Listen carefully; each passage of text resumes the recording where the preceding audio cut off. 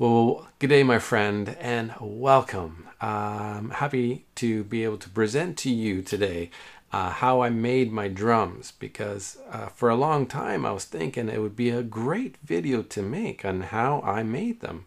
But the problem is I'm not in a position to make another one.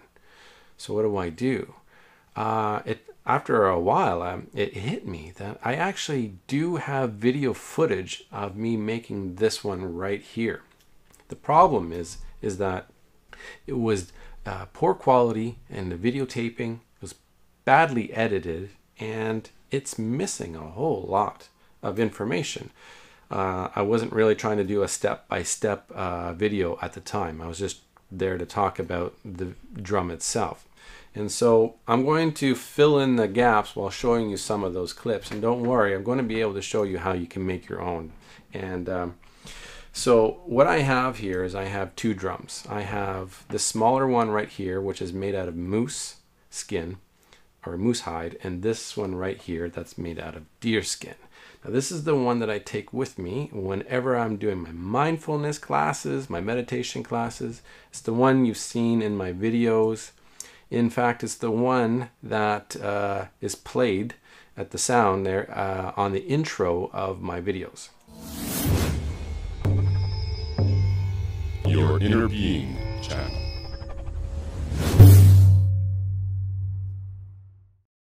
So that's this guy here. It's actually got a really good resonating sound to it, and you can feel it from one end of the room to the other. It's a very powerful drum. It really turned out great. This is a very successful project, and it's one of the first projects that I've ever did it on any of my stuff that I've been doing with my home crafts. And so doing these drums is what led me to doing all kinds of other projects. The hides were provided to me by a friend of mine who does hunting, and so he provided the moose skin and the deer skin as it was fleshed off of the animal. So it came to me with hair on it, meat on it, on the inside. It needed some work, and so right away I got this feeling of emotion it was an intense emotion that I needed to respect this process. The first thing that we have to do is we have to prepare it so that we can remove the hair. So we put that skin into a bucket of water with something that is called lye.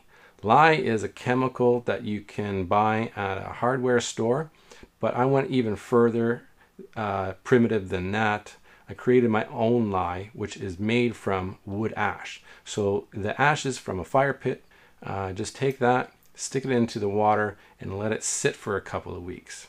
And then after that, it's ready to be processed. So then we got to remove it from the bucket, and then we got to stretch it out on a frame.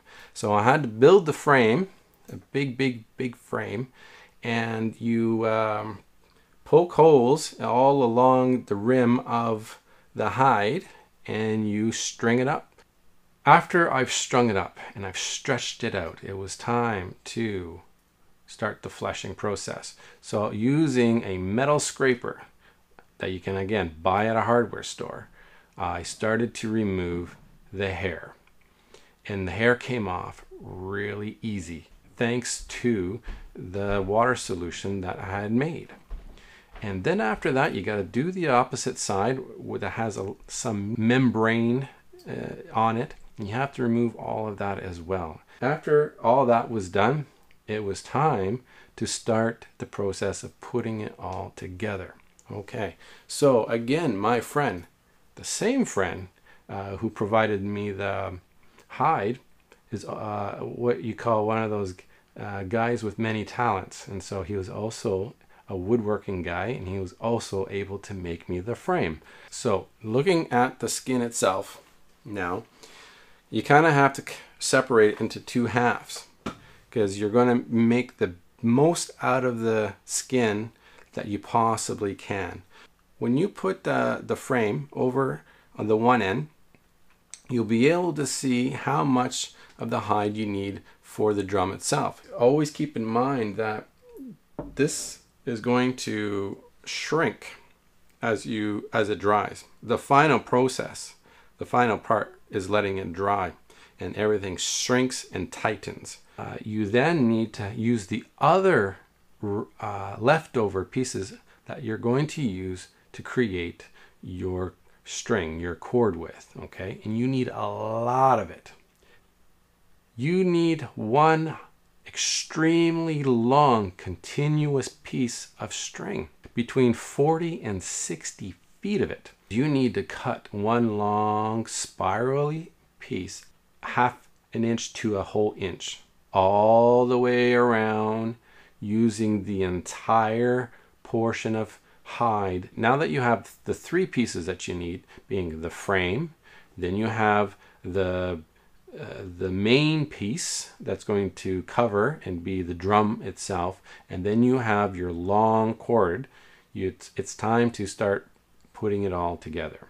In this part here, this main piece, you need to poke 16 holes into the sides, okay, all around the circumference of that circle that you're going to have. And then what you do is you use that string and you stitch it all together. I'm going to start with the first hole, and leaving yourself about a foot or 2 foot extra, we are going to take the other end and we're going to break it into hole number 1. And then we're going to string it to the exact opposite at the bottom, wherever that might be. And then you go on to the next hole, and then you go on to the next hole this way, and then you go from there to there to there to there to there to there, basically doing a spiral. I think I may have got my brain confused here as I'm looking at this, but basically you're doing a nice, you go in half and then you're stitching it kind of counterclockwise from one end to another. And then you're left with a lot of cord, hopefully at the end. And then you just gotta kind of bring all these pieces together. So what we're going to show you now is how to tie it all in at the end in order to connect all these strings.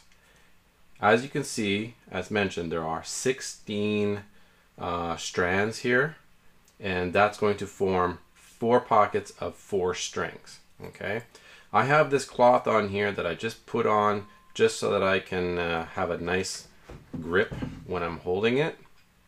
But underneath here is what I'm going to show you. Okay, so imagine you have 4 of those strings. Now we're going to clump them together. Here we go. We're going to just start to wrap this around.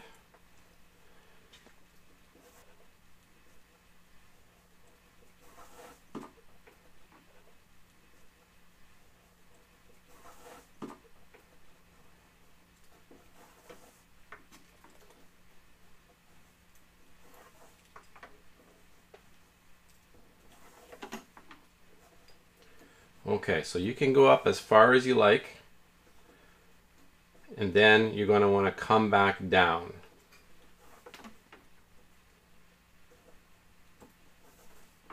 So we're just going to bring that in with a little loop just to close it off. And then from here, we are just going to continue on. And when you are done, then you go to the third one, and then the final one. To do the final one, I'm going to take a piece of string. Now this is where you can use string, you can use wire, you could use anything. What we're going to do is we are going to make a little loop here at the bottom. And what we're going to do this time is we're going to wrap, on our way down, we're going to wrap around that loop. Okay? So you see? I'm just going to continue on, making a nice, clean wrap around.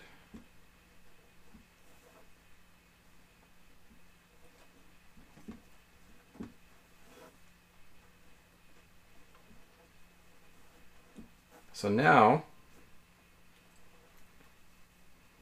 what you're going to do is you're going to take this string here and we're going to pull it through the loop just like that. We're just going to pull it in there.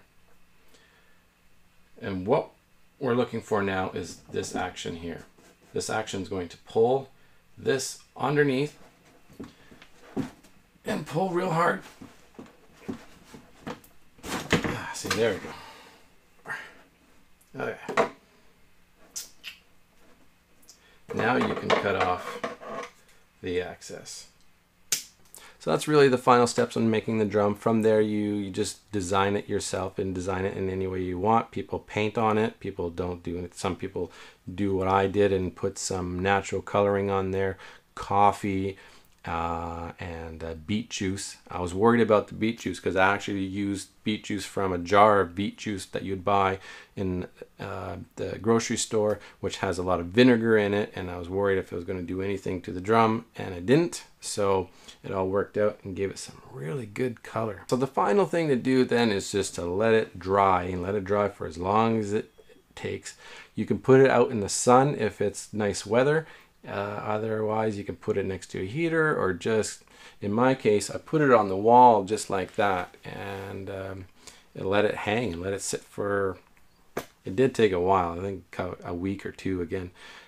So this whole process is a long-term process. You have to work at it and then wait, and then work at it and then wait. And then when it's all dry, it's tight and it makes some cool sounds.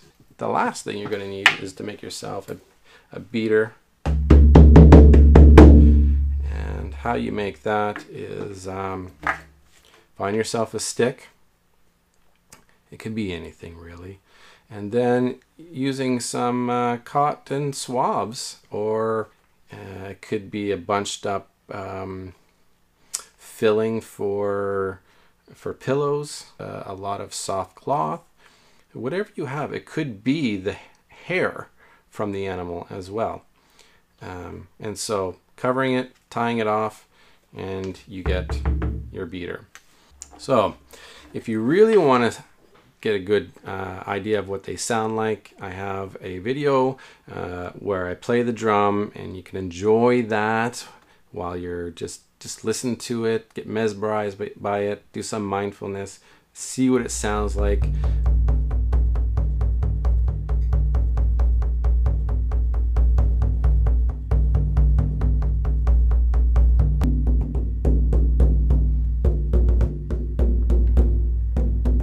I hope you get a chance to create your own. And again, just creating in general is a really, really good way to connect in an artistic way. And when you're creating music, musical instrument, that's the difference. Creating the musical instruments, I was able to really connect, because then you're playing the instrument, which has a whole new dynamic to creating something artistically. So I wish you well on that. Yeah, so until next time, enjoy life. Take care, and I wish you well.